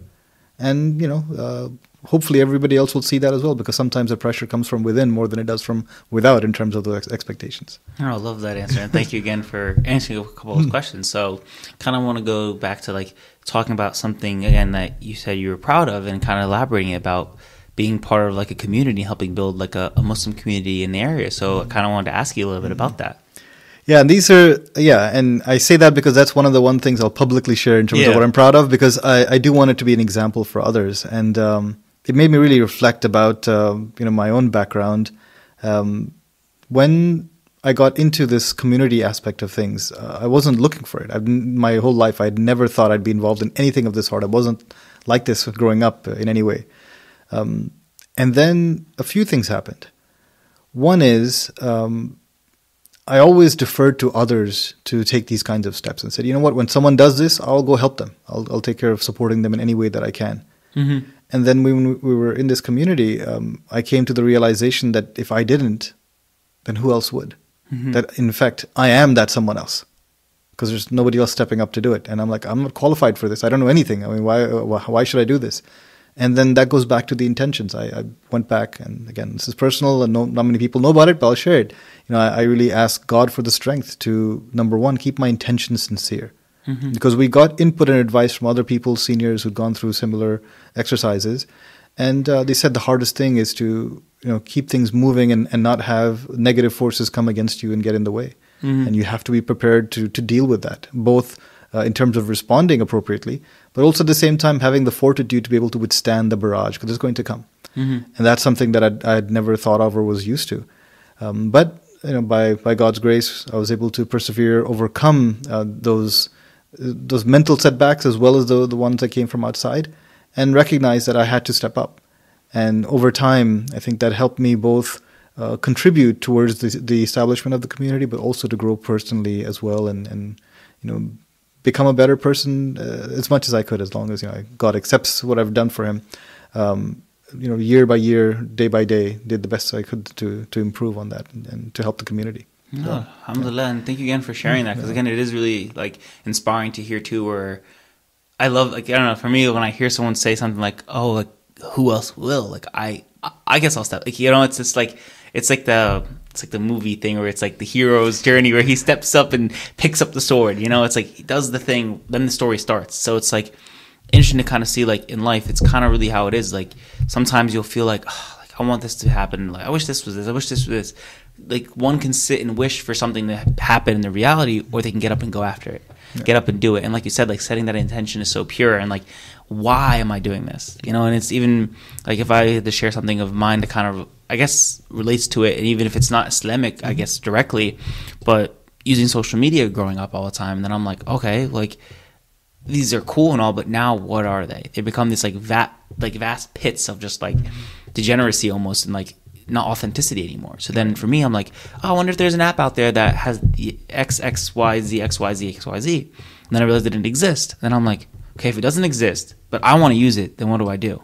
It's like you create it. You find a way to get it to be created. And that's what I've been working on the last like 4 years. Nice. And it's interesting because that was a kind of a similar feeling. So like when you do have that experience, that innate thing where it's like, huh, let me write it down first. Like, you know, let me see about it. Like, let me pray on it. You know, let me talk to Allah. Like, let me. But then you start noticing like things start drastically changing for you, and like things like the cards start playing out for you, and like you're just kind of walking in the steps. Right. You're like, okay, like I took another step, and then like you said, I knew nothing about whatever. I don't know. Like, what do I to do? Like, what do I know? But then when you set that intention, you kind of notice that like Allah literally will put like the next step in front of you, just one by one, because you can't do, like you said, 100 steps all in one jump. Right. Like you can't go 0 to 100 without hitting all the numbers in between. Mm-hmm. So it's like that energy where it's like, oh snap, like I can really get there, but it takes like one by one, habba constantly. Where again, if we bring it back to the Islamic mindset of you don't become the best Muslim overnight. Yeah. You're new to Islam. You don't pray 5 times a day perfectly with tartil and tajweed and saying all the perfect things and you're a scholar right away. No, it's a lifelong journey. Yeah. So it's cool to see like even how Islamically it builds, physiologically it builds, in your life it builds, in every single thing. So again, like, thank you for sharing absolutely. that. And I'll add to that actually, and this is a story you might have heard, but I'll say it because your family was involved in this as well. When we started on this journey, our community was very small. Mm-hmm. And we didn't have much in terms of resources at all. But what we did have was people who were dedicated and passionate about doing something, right? And we spent months and months trying to find a place where we could worship together as a community. And we were struggling to find that, even to lease a small room where we could get together. And after all of that, we were able to find a location, and we went in through all the legal paperwork. We signed the contract, and it was a small office. And the city kept discouraging us. They're like, we want to get something for you guys, but if you sign this lease, you'll get like 5 parking spots. And that's like, I don't know how many, 15, 16 people can come into your office. That's it. You don't get an occupancy. You'll have to rent or lease spaces from somewhere else. Otherwise, we can't give you more occupancy. It defeats the purpose. And we're like, no, we're going to do it. And right at the end, the deal was called off, even though we had signed up and everything. And then just a month later, this building showed up, this church came on sale, and we went ahead and we got together. And this is, again, the interesting part of the story, is that we were debating how we were going to fund the purchase of this building that we had no funds to support. Yeah. And the one thing we all agreed on is that we're not going to get a loan, because as you know, in Islam, interest is something that we don't follow, we don't accept. And we said, all right, we'll make the intention, we'll try our best. If it's meant to happen, it will. If it's not, it won't. We're either going to pay this whole building in cash, and we had 2 months to raise the money to pay for this huge building. And we said, all right, let's do it. And the best part about that is that it eased the whole burden off us. Right? We said we left it to Allah. We're going to do our part, and we're not going to stress and get anxious and nervous. If it's meant to happen, it will. If otherwise, we'll move on. And literally within 2 months, we were able to raise more than what we needed. And that was because people went to different mosques, they went to their places of work, they went to their communities, because we were almost like a diaspora. People from New York, New Jersey, Philadelphia, other places moved like here. All over, right? And this was the early days. So they did whatever they could. Everybody got together, and people supported us all over. And that just showed us that, like you said, set the intention, do your work, and just trust in the process. If it's meant to happen, it will. If it doesn't, you move on and you learn lessons. No, I love that. And it's cool because even for me, like I was a kid, like I wasn't really understanding the concept 100%, but it's kind of cool to kind of see that, because even for me, so many people have told me in like business or in this, hey, would you take a loan out? Hey, would you want to get an investment opportunity with this, but they'll take this much percent or this, but who's giving me the money? What do they want me to do with the money? Right. This is, and all these things. But then everyone's like, man, like, I feel like your religion holds you back, man. Like you could make more money faster, dude. Why don't you want to work in this field? Or dude, you're so smart in this field. Why don't you go work in it and take this money? And they're hiring 100K right now. Come through. I can get you a job. And I'm like, yeah, but I can't work with that kind of stuff. And they're like, oh man, all right. And then I'm sitting there like biting the bullet, and I'm like it's hard to say no to things that, like you said, like the easy opportunity, right? The easy thing where you can sell your morals and values for, okay, guaranteed, get the loan, get the building, we're good. But then trusting in Allah and actually having that patience and constancy of patience is like, it's like, then you just look back and you smile so big, you know, like you look back and like, alhamdulillah for like the decisions that we made together as a community, the steps we took, and how it all plays out the same way where that lease was, you read a sign, everything's good, but then qadrullah ma sha fa'ala, right? Absolutely. Boom, falls apart, but then next day, next week, next month, boom, something else will kind of turn up in your life. Right. So again, it's a really like beautiful story to share, because it kind of shows like, stay true to yourself, stay true to your values, morals, your community, your like that, to what Allah kind of ordained for us, and look at how it can turn out better for us. Yeah, and you said something really important there, right? Looking back. Because you can't look back until you are patient and wait for time to pass, right? And sometimes you're so eager in the moment to get the results and you don't get them and you perceive it negatively.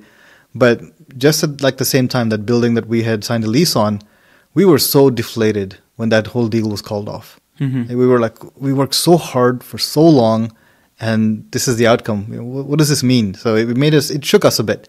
And then literally a month later, something better came for us.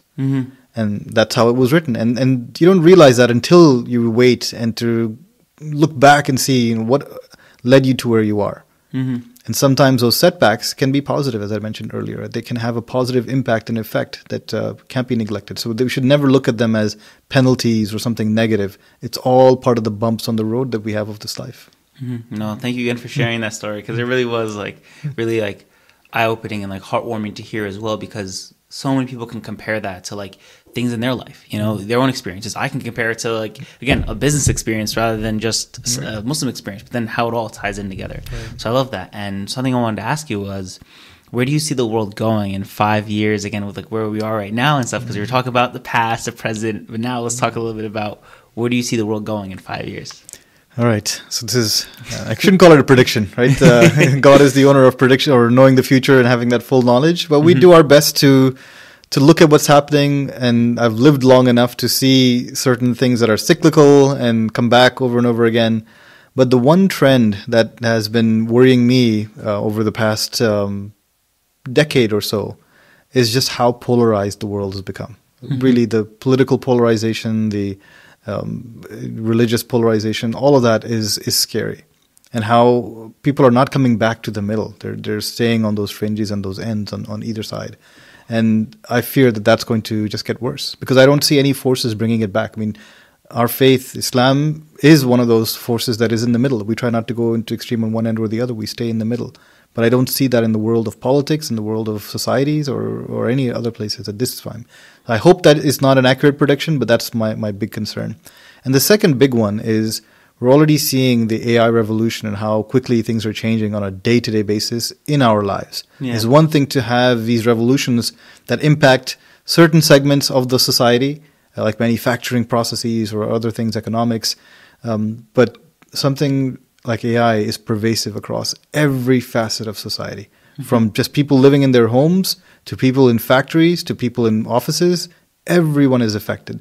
And 5 years from now, if we're not there, soon after that, there will be a watershed moment when people realize that the skills that took years and years to develop are unnecessary. Really unnecessary. Even today, anyone can be a programmer by just going in and putting a prompt in and saying, you know, program something for me. Right? Especially like a simple website, like a basic thing. Even beyond that, even complicated algorithms you can get out of these AIs, right? So people who spent 4 years learning basic programming now have to think about, what am I going to do now? How do I use this technology to improve myself and add more value, versus sitting back and pretending I'm in this bubble, I'll be fine. Yeah. So, and this is going to happen everywhere. Every aspect of society will be touched by it. And that is my fear, as well as a hope as well. I hope it's used in the right way to add value to humanity, as opposed to adding value to commercial interests and the capitalist engine that is the world pretty much all over, right? Yeah. Because that could be destructive and it will impact a lot of people in a negative way, versus using it in a positive way can have a good impact as well. Mm-hmm. I saw a video of a guy, like a coder. He literally created like an AI bot. I forgot the name they named it, or Dave or something like that. So Devin, right? Mm-hmm. And they created this thing, and it was like doing the code, and this guy's like building his replacement. Like, it's crazy, because then it's like, so what happened? Like you said, like 4 years of computer science major, all these things. Now what? It's like, I'm a comp sci major 10 years ago. Oh, you loaded, you must be making money, you in a job, blah, blah, blah. But then 4 years, what happens to all those people?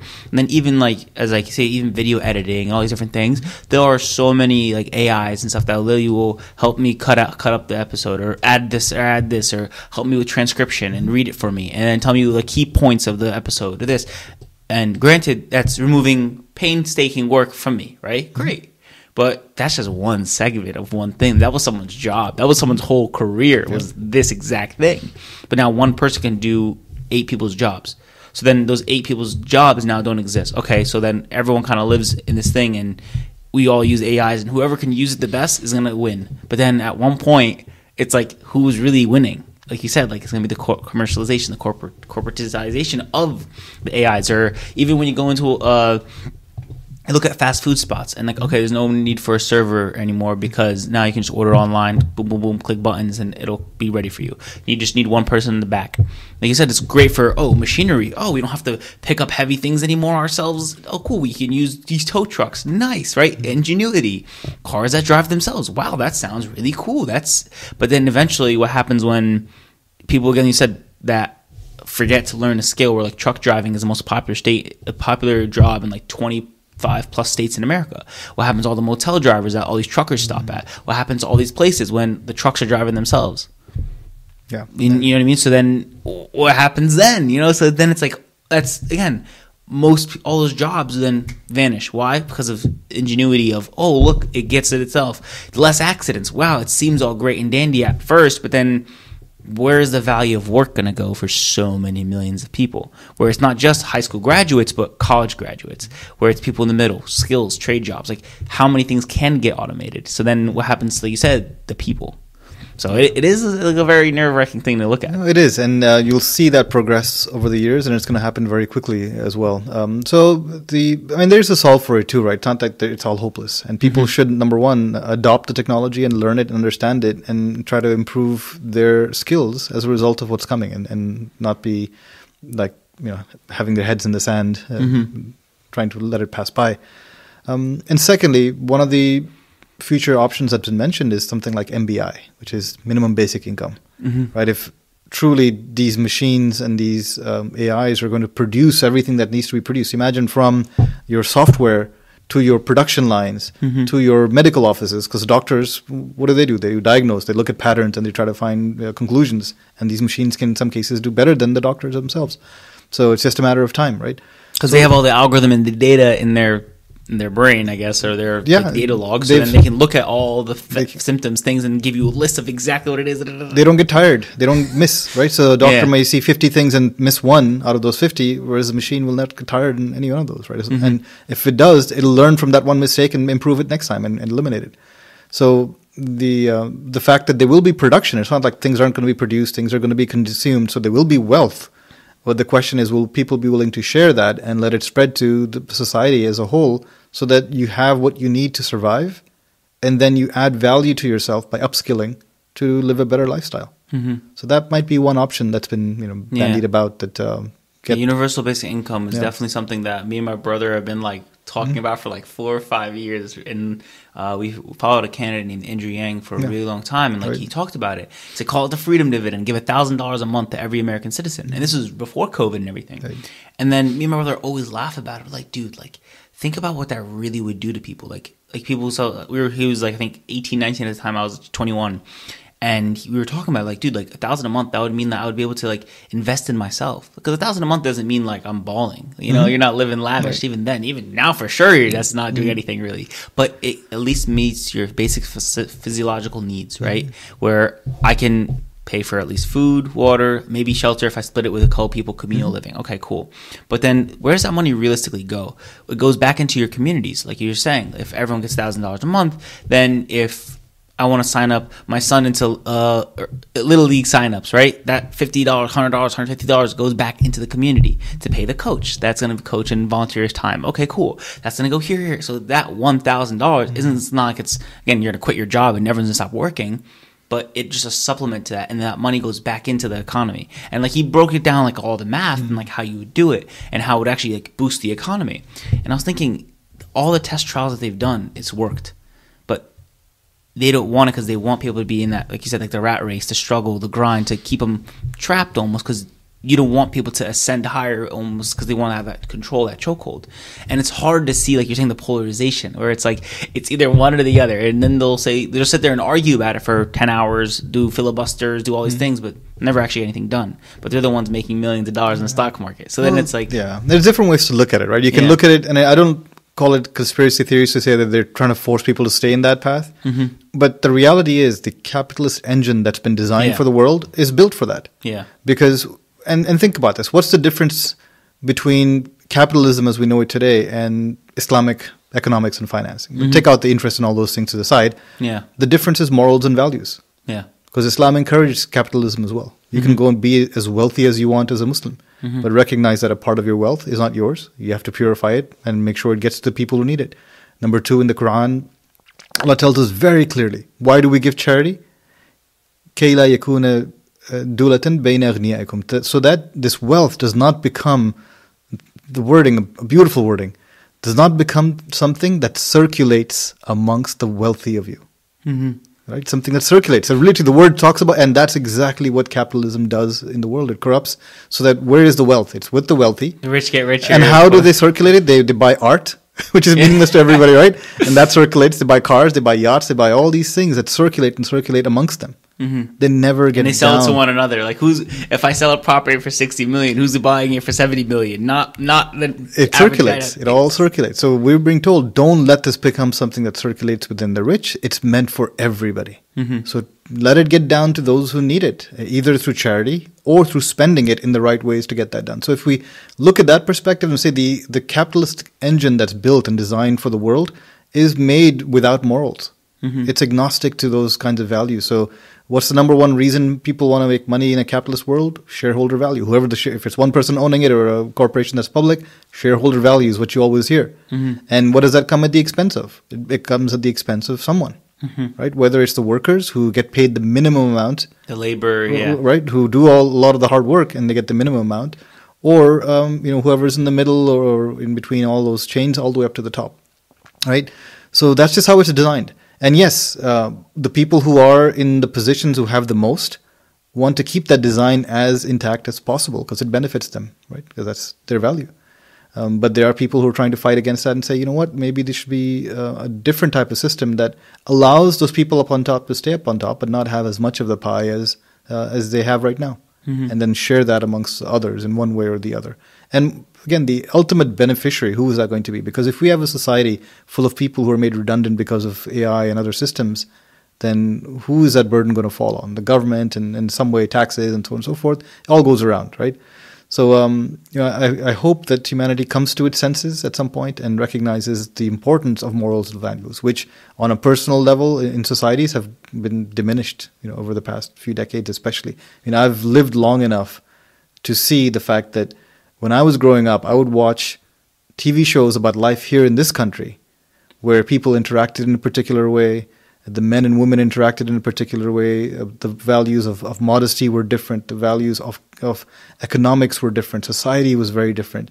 And then it progressed rapidly over the past few decades into one that is almost devoid of those morals and values and replaced by values that are more worldly and capitalistic, that can be negative and can be destructive unless they're used appropriately. So we just need people to get back to that and think about that and reflect. And how do you do that? Faith. Faith is what brings you back. No, I love the answer too, and thank you again for the wisdom on that as well. Because you understand, like, and seeing it with your own eyes, you're like, I see it happening, and it's been happening before. Like you said, it's very cyclical.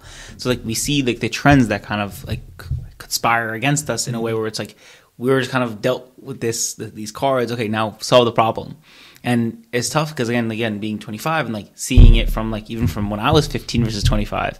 Like I remember being in high school, everyone's like, "What's Bitcoin?" We're talking about Bitcoin, blah, blah, blah. And now it's this big giant crazy. Everyone's talking about it now and like investing in it so heavily. But we were all talking about it when it was under 1,000 in high school. Like, what is this? What is this new stuff? But we don't have the actual capital to do anything.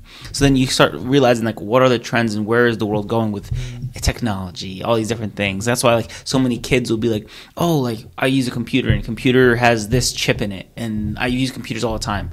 But then 20 years ago people were like, "Oh, computers, yeah, it's cool and all, blah, blah, blah. They're great technology." But then now we have actual like machine computers in our hands that are our phones, right? So it's like how fast technology can just adapt so quickly. And kind of going off that, like I just want to thank you again for like sharing it even about like the Islamic business sense as well, where it's like the morals and values. I was just talking to my dad about this and he was saying like at the end of the day, like when it comes down to like anything that happens in America where it's like, oh, there's misogyny or there's this or any political things or any issue that happens, he was like, the reason as to why like these exist or when people fail is because they're not having like Islamic moral values or even any morals and values or in their culture, their society. And when you don't have that, that's the issue. It's like people will steal. Okay, people steal. But if they were taught not to steal and stealing is wrong and it's so shameful upon the community to do this thing, then less people will do it regardless. Again, having that like cultural stigma of not doing it. The same way like 50, 60, 70 years ago, people like we were cursing at people saying the N-word to one another. And it was like normal. And like, oh, you use this water fountain, not this water fountain. But nowadays, if that happened, the cultural stigma is like, absolutely not. Whether you're white, black, Asian, doesn't matter. Everyone's saying absolutely not. But then how do you make that the cultural stigma for those morals and values again? Yeah. You know, I think that's again like a pretty cool kind of conceptualized thinking to like, yeah, it's hard because that's you have to find both the reasons for why things are happening and also find a path to a solution as well. And some of it is really simple. Go back to the values that were there. And because I do some interfaith work, and people ask about the way women dress in Islam, for example, and they cover themselves in a particular way. And I tell them, growing up, I watched Little House on the Prairie on TV, growing up in a Muslim country. Yeah. And the women in that show all covered up before going into town to meet people that were not their husbands. Yeah. Right? And that was just the norm of this country, of this society, not long ago. And somewhere along the way, those values got lost. And that's just one example, right? Even dealing with people stealing, like you said, or cheating and all of that, it was a different moral sense. Even raising children was not a individual family responsibility. Everybody in the neighborhood helped out, even in this country, right? And now nobody cares about their own kids, let alone other people's kids, right? So we just need to find that connection back to these values that existed. And where did those values come from? They didn't just come out of thin air, right? Every one of those goes back to some faith system and tradition from its core roots, not what it's become today and what's being taught today, but its core roots. Yeah. If people went back to that, it would be a completely different world that we'd be in. Yeah, no, I love that too, because it's cool. Because when I learned like what hijab is, like for example, men have a hijab of like the covering up themselves as well, where it's not like it's like wearing high short shorts or wearing cutoffs all the time. And this is like there's some sort of ghira over yourself as well, where you're not supposed to show off yourself as well. And it was interesting because I realized that it kind of also shows that they had like a colorization photo. I always talk about this, but like they always have like an image of like the 1950s in America, New York. It's like people walking, and as everyone's walking, you're looking, you're like 90% of these women are basically wearing a hijab. And hijab just means like, again, just wearing modest clothing. They're covered up, and like the hair is like the least of it. It's like, but then they would still wear like shawls almost, or like and they scarves, still had, right, and all these things. So it kind of made me chuckle. I'm like, that's not even that long ago, And then you kind of laugh about it because you're thinking. They say that it's oppression, or they're oppressed to wear. It's like they're choosing to wear that, So then you have that other conversation in your head where it's like, and if anything, it's protecting the woman's beauty because again, it's like everyone knows like that's like the diamond, It's like your beauty is like that diamond, so it's like protecting it is because there's so much value in you, not just because it's not, So it's like it's weird that now it's so misconstrued in the society, but then it only harms. Like us as a society when we don't go back to again morals and values of just togetherness, like you said, the community thing. I think that's a really good point too, because like how often now where it's like if some person's dad or mom told me what to do and I'm walking, I'm like, what are you saying? Like, don't tell me what to do. You're not my mom. You're not my dad. You're not my mom. My dad doesn't tell me what to do. Who are you to tell me what to do? And you see that and like in the society, or people like will like say things to their parents. I'm like, you tell your mom that? Like I'm like, yo, if I said that, like that's not how it would happen for me if I said the same words, you know. So yeah, even at this age. exactly, even at this age. So you kind of laugh at it, but like it's true. You're right. You know what I mean? It's like it's right. Like, you know, it does take a community, like making sure like everyone's safe, everyone's healthy. Like if I fell and scabbed my knee, that if my mom or my dad's not right there, that if a mom and dad saw me fall, they'd help me, give me a Band-Aid. And when I was younger, I remember things like that did happen. Oh, like I'm waiting at soccer practice and my dad's like busy work and like I'll just walk home. And like a mom was like, no, you're not gonna walk home. She'd pick me up and drive me home. She's like, you're not about to walk home. Like I'm like, it's like a mile and a half away. You're 12, 13 years old. No. So and the thing is, like, it was so genuine and nice, but again, it's that community aspect like you're kind of going back into. Right. And that's amazing you say that, just because sometimes we don't recognize some of these blessings and gifts that we have just by the circumstances of our birth and where we are and the values that we've been born with and live with, even though we might not like them when we're growing up. But people who are, going back to the earlier part of this conversation, who accept Islam and are new to it, that's something they recognize very quickly. That the fact they come into a mosque that's full of people and they're able to stand pretty much shoulder to shoulder with strangers they've never met before and feel the sense of peace and comfort and belonging that they can't get anywhere else. Right? That they know that, hey, you know what? Regardless of what happens, these people around me, they've got my back. Even though they don't know my name, they don't know who I am, where I come from. I know that if I need help, they're all going to be there to help me and support me. And we're losing that as a society. And so the fact that you're recognizing and appreciating it, I think it's a good thing, and we need to do that and be grateful for it, because sometimes we get taught those lessons by people who are new to the faith rather than being grateful for it all the time. No, of course, and love that insight. And I wanted to ask you, what's something that most people probably don't know about you? I know you answered it with saying like you grew up in, like you said, you grew up in like a Muslim country, but you went to a Catholic school. Yeah, so I grew up in a Muslim country in the Middle East. My family is originally from Pakistan, but I grew up in Bahrain in the Middle East. And my entire schooling was at a Catholic church. It was actually not just a church, it was a convent run by Italian nuns, and it was a mission in a Muslim country. So they came there to preach their faith. And they had morals and values, and my ears are a testament to that, because they kept twisting them every time I did something wrong, or they're like, go clean up that mess on the ground, regardless of who threw it, go clean it up, because that's what we do. So it was a transformational experience for me growing up in that environment. And I didn't connect it to my own faith. I mean, I could very easily have. I just saw these as faithful women who were running this institution, where they were not just providing spiritual growth for individuals. Obviously, they were very respectful of the Muslims who were there, and they didn't try to preach or push the religion on us. But we saw the values everywhere. But the fact that they turned us into moral human beings as well, and that was something quite positive in my personal experience, and something that everyone should go through in one way or the other. Not that they have to go get their ears pulled, but just to be part of a culture that's different, and maybe even contradictory to your own, just to get that respect and recognition that there are people who are different in the world. And even though we may not see eye to eye on the cores of faith, we can still live together as human beings and be good for society.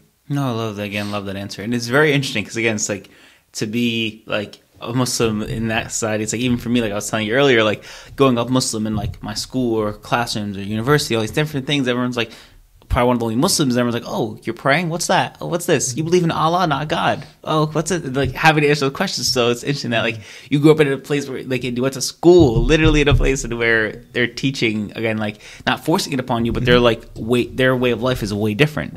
But it's so cool, again, like there's always been respect, and that's something similar as well for me in my life. It's people would ask me respectfully, and I'd answer them respectfully, and we never like argued or yelled or screamed, because like what's the point? It's supposed to be knowledge and learning, and like you said, the morals and values. Yeah. So again, I love that. No, that reminds me actually of a story when I was in college. I had this guy in our dorm who was very openly racist, but not in a bad way. And I don't want this to sound wrong, right? It was his worldview that his race was the top. And not that he didn't have friends who were different races or he could relate to them. He could. He was a very nice guy in general. But he's like, at the end of the day, we're the top.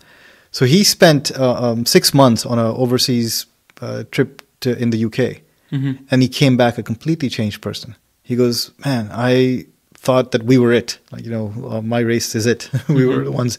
And then I went there. I saw people who were from all these different colors and backgrounds, and they were more smarter than me. They could speak better English than me, and they were like good people. It's like, I just realized we're not it.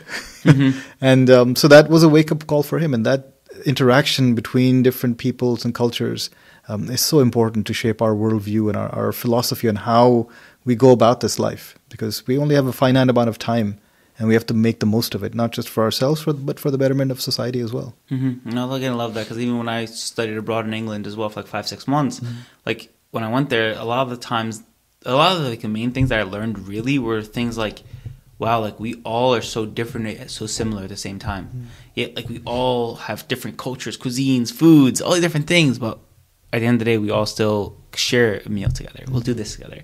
There's different flavors and styles, but the meal still brings us all together. Maybe there's different jokes and things, but laughter is universal. So it's like, it kind of showed me, obviously being Egyptian, like being immigrated from Egypt, living in Brooklyn and living here and like moving around. So I always had that cultureness to me, but living it and going somewhere different alone and like kind of experiencing that alone and going to Italy, France, and a small little island, and going to Spain and going here. It's like you see all the different walks of life and how people live here. This is people's day to day, but I'm here just for the week. Oh, but this is how people eat. This is their food, their style, their vibes, the air they breathe. So it's, again, like such an amazing experience. And I want to kind of tie this into asking you, what's like an unpopular opinion you have? My unpopular opinion of choice is that I like mayo with my fries. I mean, I spent, actually there's a backstory to that as well. I spent 6 months in Holland in the late 90s, probably before you were born. Yeah.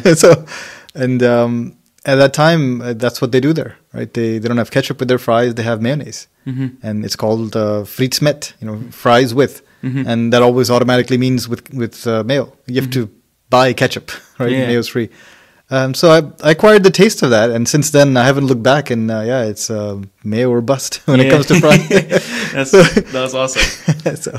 That's interesting, because even for me, like, I actually don't like ketchup that much. Like, I've never liked ketchup that much. When I was younger, like, maybe barbecue sauce I liked a little more. But even now, like, I like more of like a spicy sauce or a sriracha or something like that. But for me, like, genuinely, like, ketchup was never like my go-to ever. So it's funny when you said that, I kind of laughed. I read it, I laughed. Because I was like, you know what, like, mayonnaise is good. You know what I mean? It's like, and I know people do like QP mayo, which is like a mix of mayo plus something. It's like mayo and barbecue sauce, or mayo and ketchup. But like, hey, that's the reason why people put it on burgers, chicken burgers, other things, because it has that like a creamy consistency of sauce and stuff too. So it's different. So I hope your comments don't blow up as a result of that. But that's my unpopular opinion. No, I got you. That's awesome. And one of the last things I always ask is like, what's one of your favorite quotes? And you said that there is no gift greater than patience. So I kind of wanted you to elaborate on your favorite quote. All right. How do I do that without getting too personal? Right. I guess I'll be straight up about that. Right. That's something that. There's people who are almost born patient, right? You can see that their demeanor is just like, oh, they're just so chill and relaxed, and it's amazing, right? And there's people who have to acquire it over the years through experience. And then there are those who struggle through it for the entirety of their lives because it's just not natural to them. As we talked about earlier, every human being is born different with different capacities and tendencies. And patience is one of those core values that is important to us as human beings, and is I believe, a work in progress for our entire life. So I'm on the latter side of that category. I was not born this way, and I'm not saying I am there yet right now either, but it's something that I've learned through experience to recognize is that the only way to truly be successful is to have that patience and think of the long-term prospects of anything, not to get caught up in the moment. And these aren't my own findings, right? This is what our faith teaches us, that and this is what our Quran says as well, which is that when good things happen, again paraphrasing, that's what's written for you. So don't get too excited about them. And when bad things happen, don't get too depressed and upset about them. It was written for you, right? There's something there and reason that you'll find out in the future about why that happened. But if you can't figure it out right then, don't worry. Just move on. So that level of patience is very hard for me personally. So it's been a journey over a couple of decades to try and, number one, recognize how important patience is in my life, and number two, work on it every single day to be able to implement that and apply it to myself. And it's still hard. It's not easy, but it's something I'm willing to take on as a challenge. And I personally have seen the results of it. I really believe that it is a gift. It's not something that I can say I earned and I deserve it. It's something that's been bestowed upon me. And I know people who maybe were similar to me many years ago who didn't make an effort towards it, and they haven't changed their ways in how they are. And you can see the results of that as well, right? And so I really am enamored by this concept of patience, and I have been for a while. And I try to use it in every aspect of my life, my personal, my professional, family, wherever else I can use it, because I think that is the true salvation for us, is to be patient with whatever happens, good or bad, and at the same time patiently work and persevere on that path that is straight but hard to stay on. And if we do that, then we'll be successful. And if we don't and we lose that patience, then bad things can happen. No, again, I love the quote and love the answer to it, because even someone, again, being a young guy in this day and age where everything's so accessible, right? The phone, I can click any button, boom, this pops up, this pops up, this pops up. Okay, I want it now, right? Things can come to your front door in 2 days if you order it online, right? So there's a sense of everything comes so fast now for our generation. So almost like patience is now becoming even more of a virtue, even more of a skill that's so hard to maintain. And even in like business life or these things like, oh, I don't know why this happened, or I don't know why this happened, or there's so much delay, and like, why is this getting delayed again? And I remember I read this somewhere in that there's like khair, so like ta'khir is like the word, and it's like it's delay, like there's goodness in delay. So I kind of I don't know if you know anything about that as well, or I'm probably paraphrasing as well, but I don't know if one. I'm not sure about that specific example. I know khair just means good, and for us, we know that when we ask for good, it can come immediately, it can be delayed, and it can be kept away from us. And that is really the true patience, right? For us to recognize that there may be delayed gratification, but that may be better for us than getting exactly what we want in terms of good. Because if I am really desiring something with all my heart, and I tried really hard to get it, and I don't get it, and I'm patient with that and say, you know what, it wasn't meant to be, then the value of whatever it is that I was trying to achieve will be kept and invested for me, and that investment will grow and grow and grow, and I, God willing, will see it at a later point in time on the day of reckoning and beyond, and I'll be more grateful for that investment growing all that time rather than getting it right there on the spot and enjoying it for a little bit. So if that's the perspective I need to have to really implement patience, then I'm trying really hard to do that. Trying. It's not automatic. No, again, like I love that. And I just want to thank you again for coming on the Oli Kanoli show and like being here and sharing this moment with me as well. So again, great like conversation, wisdom, and be able to like, I guess also give a little bit of your insight about life. Because again, for someone like me, looking up someone in my community and stuff that kind of has always been there. It's like actually having that conversation, saying, "Hey, like, what are some little things and advice?" Because I'm someone who needs a little bit. Like, some of the stuff there, I was asking just for me personally. I have some other things as well, where it's like, "Hey, like, as a new Muslim, what to do and stuff." So I just want to thank you again for hopping on to the podcast. I appreciate the invitation, and I look forward to talking to you again in the future. Yeah, inshallah. Take care.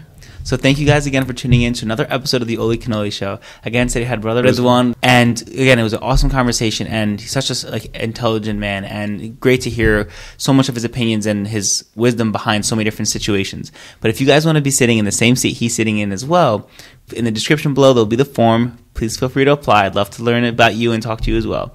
Thank you guys again for tuning in to another episode, and I'll see you guys next time.